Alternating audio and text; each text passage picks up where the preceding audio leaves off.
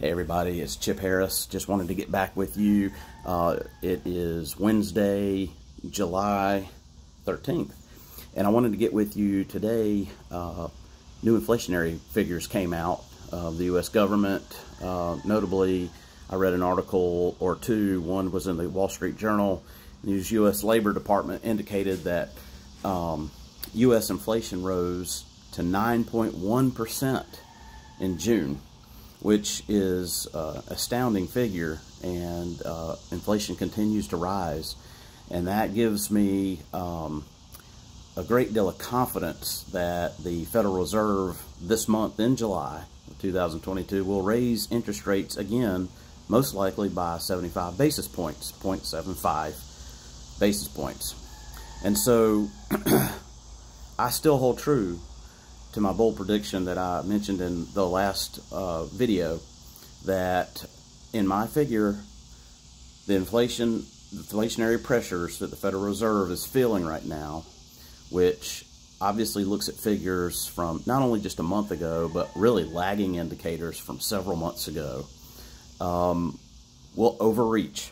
They will continue to increase rates because they see this inflationary pressure occurring, and they're going to continue to raise rates aggressively, again, I think by 75 basis points in July, which is pretty much baked into the market. I think most folks and analysts and economists figure 75 basis points this month. I was assuming 50 basis points when they meet again in September. I may be wrong about that. I may be another 75 basis point increase in September. I may have been a little bit dovish on that. So, whether it's 50 basis points in September or 75 basis points, they're going to continue to increase rates. And my bold prediction in the last video or two ago was that the Fed is going to overreach, and they're going to continue to increase rates. They're going to grind our economy to a halt. We're going to go into a fairly significant recession for a short period of time. And I think that's all going to happen. I think we're already in a recession, technically speaking, in my opinion. I know that we will be by the end of this year in 2022, and we will be in a recession most likely all through 2023. And I think it will be deep enough to where by the end of 2023, the Fed is going to panic in the other direction. I think they're going to realize very quickly that they have overreached with their interest rates increasing and their tightening methodology. And I think by the end of 2023, going into the year 2024, they're going to start dropping rates like a rock in water. And I think they're going to do that, and they're going to also increase their bond buying power and quantitative easing types of vehicles to majorly pump the economy back up, because I think they're going to realize at the end of 2023 that they've got to dig us out of the recession they put us in. And so some good news from an inflation perspective is what I have read is retailers have an abundance of inventory. They have an abundance. Their warehouses are full, which means most likely retailers like Target, maybe Walmart, but more likely Target, Belk's, Macy's, Nordstrom's, these major retailers are going to start discounting their products to move them out of their warehouses. They've got too much product. And so that's a good thing. That's a good thing, because that, when they discount those prices to us, will lower the costs to those items.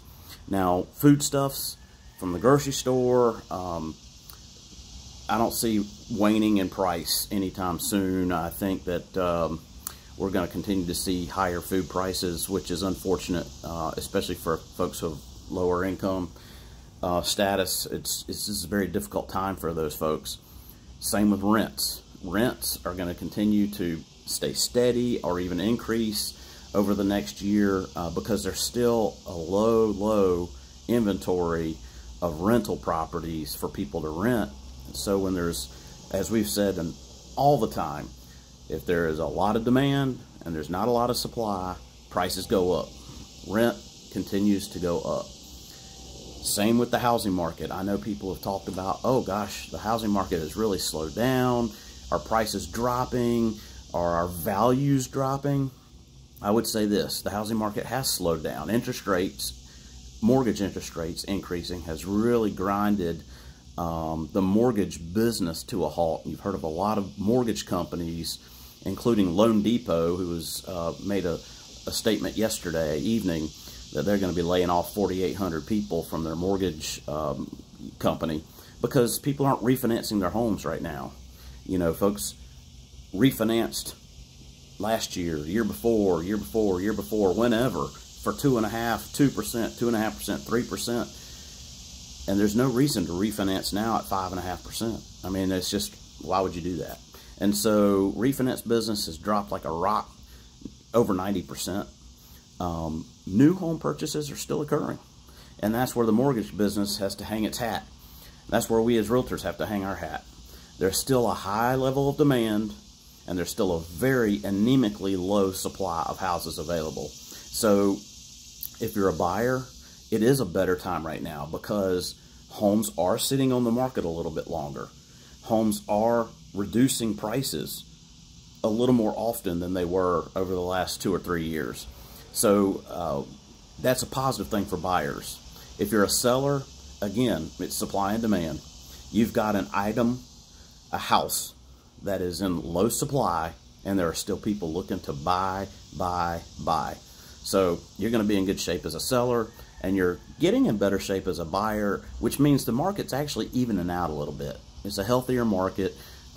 We as real estate professionals see a downtrend in contracts written or closed year over year from 2021 to now in 2022, which, you know, kind of gives you heart palpitations as a real estate professional. However, in reality, it's just kind of normalizing. We're getting out of the hyperactivity of the market last year, and we're getting into a more normalized market, and those increased rates are really helping that. Now, I will say this: first-time home buyers, as I've told you in other videos before, really difficult time to buy still, because the intro rate home, meaning in our market $300,000 or less, is still kind of flying off the shelf, so to speak. I mean, those are the houses that are still going fairly quickly without price reductions, and that's the bread and butter of our market, and for probably most markets in the United States that are in small to mid-sized communities.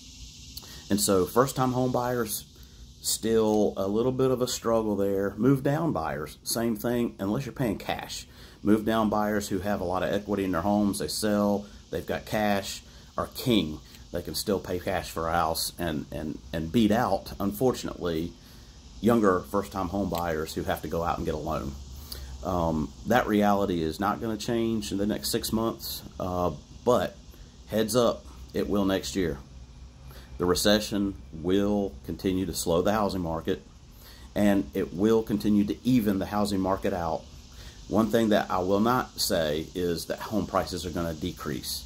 I don't think home values are going to decrease, I should say. Home values will stay even or increase, even if it's at minute percentages like 2 or 3%.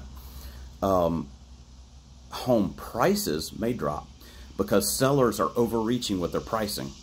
They still think it's 2021 and they can ask whatever they want for the house and it'll sell in 24 hours, and that's not the case. They can't overprice. If you're a seller, I cannot emphasize the importance highly enough to price your home correctly. Listen to your realtor, your real estate professional. Get the CMAs done. Even get an appraisal of your home done, which will reflect the value based on comps sold over the last 6 months. Because you want to price it correctly. If you overprice it, it's going to sit there, and you're going to have to reduce and reduce and reduce until finally it's at the right price and somebody comes in and buys it. So price your home correctly if you're a seller. If you're a buyer, be patient. Be patient. Homes will continue to come onto the market. It's just, again, our inventory is very low, but be patient, because the right home, even if it's out of your price range right now, may reduce price enough to jump into your price range, and you can become a buyer. So, inflationary pressure, number one, still there. 9.1% in June, still there. Pretty high. It's just increased. That's going to cause rates to continue to go up, short-term interest rates, I think by 75 basis points in June, 75 basis points in September, at least probably 50 basis points in the meeting after that. So we're going to see higher short-term interest rates continue to rise until next year, when I think the Fed's going to have to drop them like a rock. And I'm talking about the end of next year, 2023, and into 2024. Just keep an eye on it. That's my prediction. Till next time, I'll see you later.